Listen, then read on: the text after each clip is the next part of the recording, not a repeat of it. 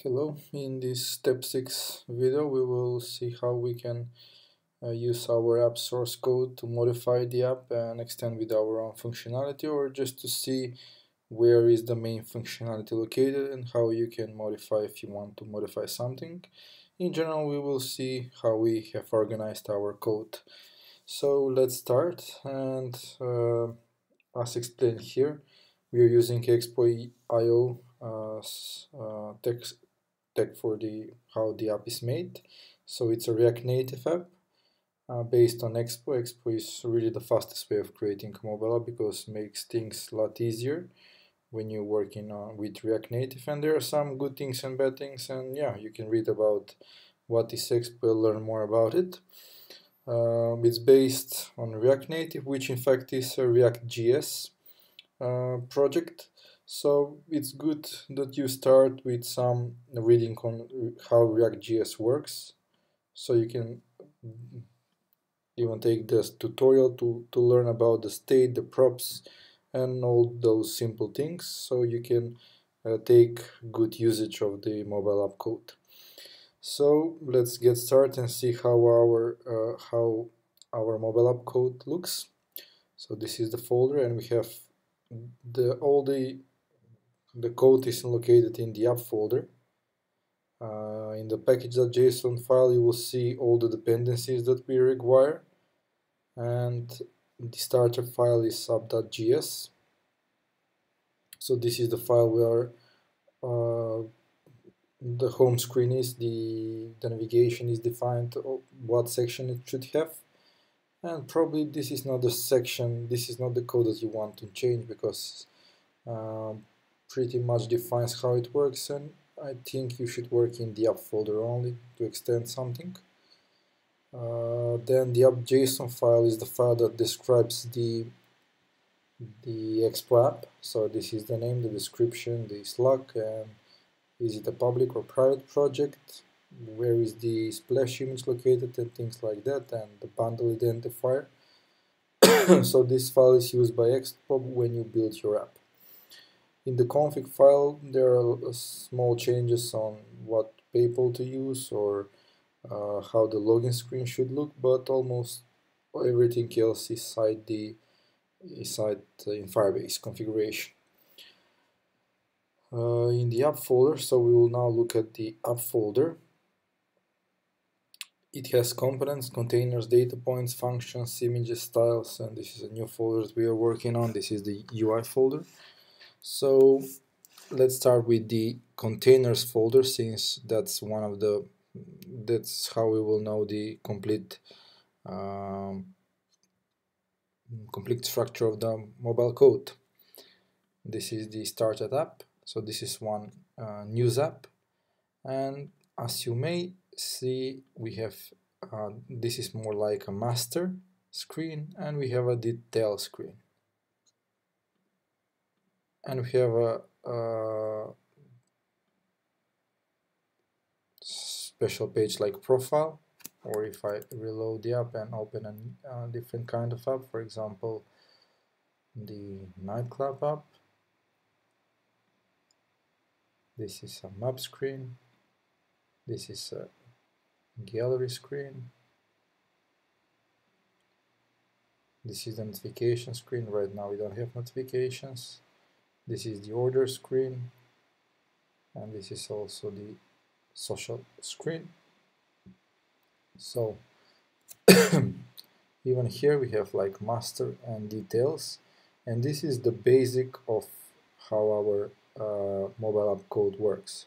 So we have two types of containers. We have the master details containers and the specific sections containers. Which are the master details? So it's the categories, details, and the master screen. Only these three files create all of this. All of this and the details. And special pages like the order, the notifications are specific sections, and we have separated them into different folders and files. So this is the e-commerce section. We have cart, order actions, PayPal payments, the scanner functionality, the Shopify payments. We have the users where we can log in user, the profile section, list of users, forgot password, chats, and we have map screen, web screen, preview, review, order details, notifications, and these are all specific sections. So we can look at the sections that way. So let's say you want to modify this screen. You know that it should be in the master, right? So yeah, that's where it is if you want to change how it looks. But you have learned that how components works, and pretty much everything here, it's a component. So this is a component, this is a component, this is a component, everything here is a component. Load from the components folder. So probably you don't have to do anything in the master. If you want to change the logic, of course, you can edit in the master, but this is really in the components. So it's with this video, my goal is to guide you where you should find the changes that you want to make. So inside these containers, you will be able to modify the logic, but regarding presentation and how it should look, you should look into the components folder. Now let's go in the details folder and see how that looks. And know that this is the detail for every master detail section that we use. So this is a detail page of an event. This is a master of an album, and this is a detail of an album. So even this is how do I say, master detail screen, and this is a specific section. If we open another app, for example the news app, this is the master, this is the details. So now let's see how components works. Let me just tell you how the details also is organized. So if you go here, each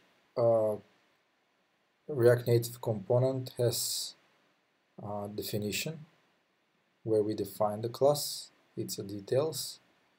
We have a constructor. We may have components did mount, and another important one which is required is the render method. And this render method returns a view. So this view is returned from here. And we have called different functions for different sections, for different areas of the details page.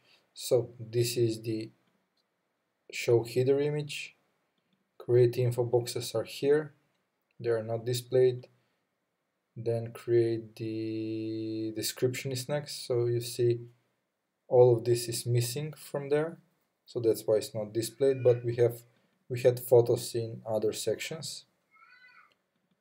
Okay.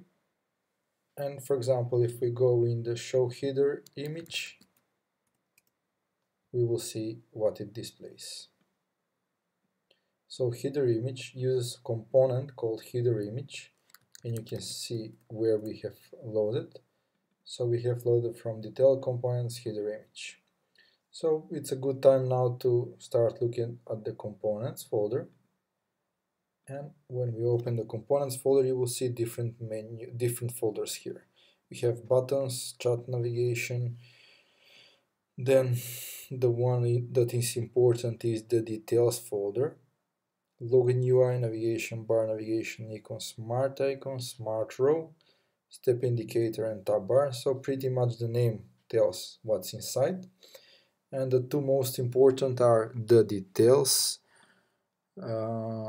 folder and the smart row folder. So now let's look in the details folder. We have here everything that is displayed on this screen. Probably it's put here. Maybe buttons are put in, although we may have buttons down below, they are put in their own folder. But for example, look at the header image. So here is the header image, that is in the details folder because we use the header image only in the details. That's why it's put here. So same as the details screen, it has a class definition, it has component will mount function, and we have the render method which returns a UI view. And in this case it's an image background view together with the image as a background and linear gradient. So this is the image, and you see this black part here, this is the gradient, and inside we have the text. So this is how we located the header image. So if I want to remove the gradient, I will do just this, and I will save it, and when I go once again inside the news app, then I shouldn't have anymore the wraparound.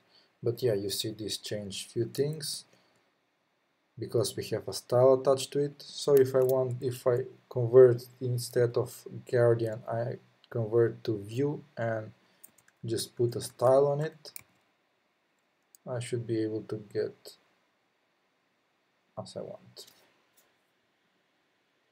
Yeah, so this is the change we made. I'll revert this back to as it was. So with this we learned how we can modify a component, and that's why we organized the components into different folders so it's easier for you to find what to edit. For example, this is the photos, and let's see one app with the photos, that's the nightclub app. Probably here, yeah, we have the photos here. And this is a component that renders those photos. So in this component, in the render method, we have called this function, the show photos. And in show photos, we do a scroll view with all the photos there. And you see that this component loads another component, which is single image. So this is also a component. So if you want to modify the image directly, you can modify it from here. And this will reload the app and you will see the changes in real time. So I think that's in general how our code is organized. I think you get a good understanding of that this is the main folder that you should modify the code of the app. So let's go shortly over the other folders. The data point is just connection to the Firebase database. So it's a pretty simple and you shouldn't edit it. Then in functions folder we have functions that are globally used across the app. For example, the cart functionality that is used to make purchases. Then once again we have common functions here like read on, around on, to currency, and something that is used overall the app. Then in the images folder you will find the logo, the navigation logo that is on top, and some other images like the background. You saw this background on here, so if you want to modify it's right here. Then in the styles folder we have one global style that you may want to overwrite. For example, you saw that the header image had a style attached to it, so let me find where that style was. Style equals to styles.image row shadow. So let's see if it's from here. Yeah, so we have a global style and a local style in this case that it's loaded from here, so you can modify it. But in the global you will find also important styles. So detail scroll, item info label, payment option styles. So when you look at the code you will find which variable they use and you can easily modify it. So it affects your need. Then regarding the Firebase configuration file. This is something that you should copy and paste from your export from Firebase, and you're connected directly to your Firebase database. In general, you saw how the code is organized, so I believe you will, with this video now, you will have a better understanding and you will deep faster inside the code, and you can modify your own changes easier now. Thanks for watching.